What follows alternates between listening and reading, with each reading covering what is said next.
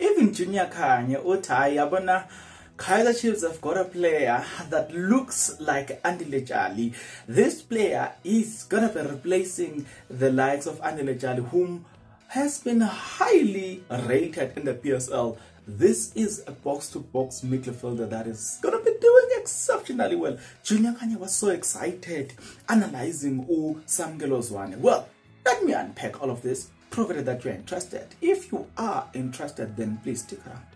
As you stick around, guys, there's only one favor that I'm requesting from you, and that is you subscribe, you like the video, and you comment in the comment section below.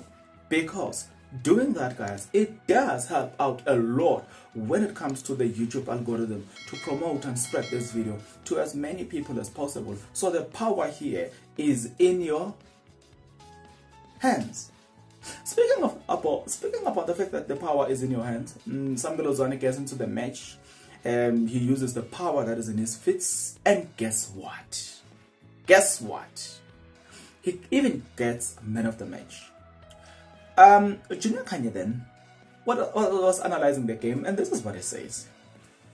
Uti yabona this guy uti makaqala in that game ati because he didn't watch until the end. Uti between him and Junior Mediator is my man of the match, because today Zwane was playing more of a box-to-box player. But again, Zwane, look, Junior Khanye, let us tell you now that at the end of that match, this young man, Samkelo Zwane, was the man of the match instead of Junior Mediator. Now that Ulokuyena, he didn't see or he didn't watch until the announcement of who's the man of the match, well, Zwane took it, not Mediator. Speaking of that, let's go back and hear what Junior Khanye has got to say. Uti,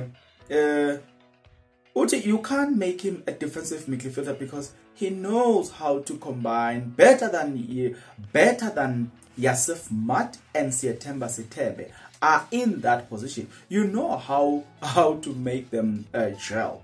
That he is it kind of remind me of Andile Jali, although Andile Jali is obviously better and more experienced. I think Kaizer Chiefs have to understand that Zwane is not a defensive midfielder. He is not strong in defensive, but he can help the team going forward. Sithebe can't get out of sticky situation, yeah, and he can't even call for the ball, but the boy can call for the ball, and he is more skillful. He knows how to hit forward passes. His energy reminds me of Jali when he arrives at Orlando Pirates. He will never be in that class, but he's got potential to be one of the best. Yeah, he can play forward, and when the ball is on the right, maybe on Dylan Solomon's feet, he knows how to create a triangle and open in the midfield. He had two options to either play on the line or play from where it comes from. He is also able to protect the ball.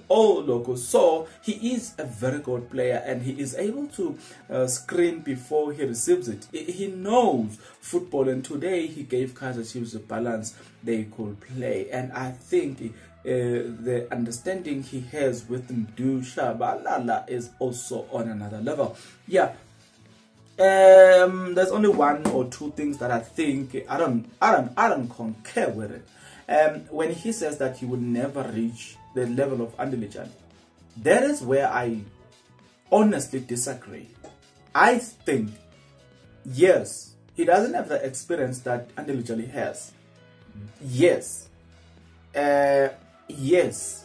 He doesn't, he hasn't reached the potential of Andile Jali or the level of Andile Jali. But I still say, this is all dependent on development.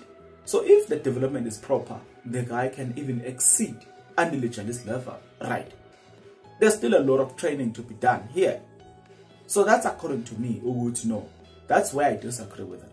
But again, when you've got your own opinion, tell me, get into the comment section below. Tell me what you think about all of this. Mina Nani, we'll see each other in the next video. But until that next video, people, please take care.